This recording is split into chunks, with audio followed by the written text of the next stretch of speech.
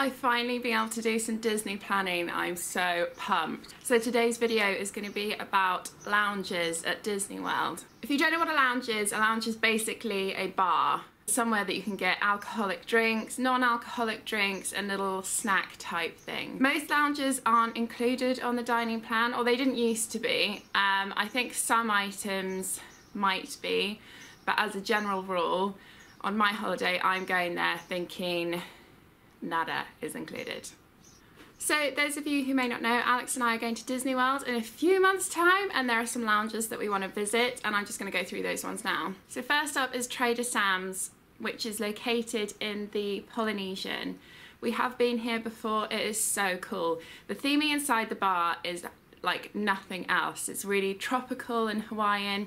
You can order these special drinks where events happen. If you order a zombie, then all the lights turn to blue and all the servers come out like zombies. It's so much fun. Also have an adjoining tiki terrace, and a man on a ukulele plays on this terrace, which is located outside with views of the marina and the volcano pool and the Cinderella's castle. Next up is Abracadabra Bar, which is in a boardwalk illusionist theme. I think the backstory is that 6 illusionists in the 1940s had created this bar, and then one night they just suddenly disappeared and all their paraphernalia has been left behind, and you get special drinks there as well. I think the signature drink is one that changes colour as it's being poured, and the flavours in it look really yummy.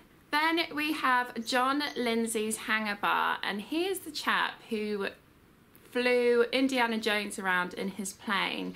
And again, the backstory to this bar is that he landed in Disney Springs, where the bar is located, and decided to settle there. So all his flying memorabilia and adventure souvenirs are all in this bar. There's loads and loads of detail, and it's just a really nice place to hang out in Disney Springs, just to reset, and it looks way cool. Next bar we have accidentally visited before. I'm not sure I would go again, but it's definitely worth a mention in the World Stop Tour of bars. It's Tune In Lounge, which is located in Hollywood Studios. It's next to a 50s Primetime Diner, I think it's called, which I have eaten at, and it's a massive disappointment, that restaurant. The only upshot of the restaurant is the theming, that it's a 1950s kitchen, American family diner. It's not a diner, but it kind of has that feel, but you're supposed to feel like you're at home. So your servers are your parents, and they throw napkins at you, and the atmosphere and the theming is cool, but the food is not. So the waiting area for that restaurant is the Tune In Lounge, and so you can sit at the bar, have almost exactly the same experience, but none of the crappy food, and a really cool drink. It's definitely worth a drop in, and the photo ops, brilliant.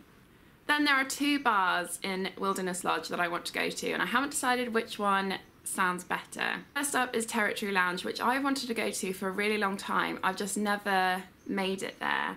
And the thing that really appeals to me is that they do fondue, and I think it's the only place in Disney that they do fondue, which is basically like a cheese soup, and you dip in bread and vegetables and things, and it is so yummy, and I never get to have fondue, so that really pulls me to there. And also the lounge just looks really comfortable.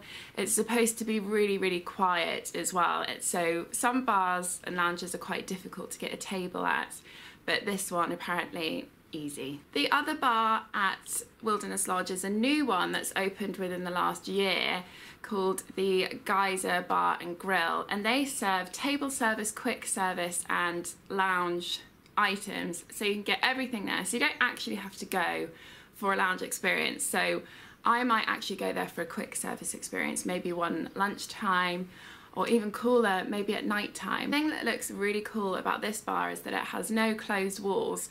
All the outside external walls open and concertina back, so if it rains they can close them, but otherwise it's all completely open, so you're essentially sat outside, but with the comfort of a bar and air conditioning.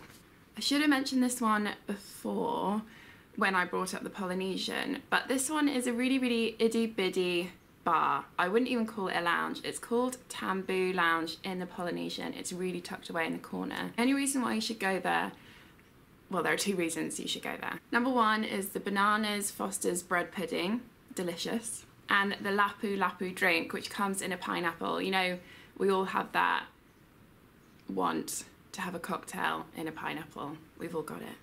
Obviously, I can't do this video without mentioning the Nomad Lounge in the Animal Kingdom park. It is on the edge of Pandora Land. It is themed to travellers and an African theme. The theme is just really cool. They do brilliant drinks and it's somewhere to try. I've also heard that it has the best seating area in the whole of the Animal Kingdom. Outside you can see Pandora Land and it looks brilliant, and people say they could just sit there and watch passers-by all day long. And the last bar that's worth a mention is La Cava del Tequila, which is in the Mexican Pavilion at Epcot's World Showcase. I think the bar looks quite underestimated when you go in, and it's quite dark and small, but the nachos are fresh and the cocktails are all completely imported from authentic Mexican tequila and margarita factories, and they do the best ingredients. I've had a look at the menu. One that jumps out to me is a blood orange tequila margarita. How good does that sound? So those are all the bars that we're hoping to visit, some more than others, but I can't wait. I'm definitely going to be making a trip to Trader Sam's because that's just the best place in the world. You've got to go there, but it gets so busy. My recommendations: don't go at opening time, wait a couple of hours. As far as kids being able to go to lounges, they can go to some lounges at certain times of the day. I don't know a whole lot about it because I don't have children, but I did notice that kids were allowed, and they're allowed in certain areas. I think when it gets to a certain time, they're not. So if you've got kids and you want to visit the lounges, then definitely do your research to find out if they're allowed to go. Thank you so much for watching. I'll see you next time. Disney video every Tuesday. Bye!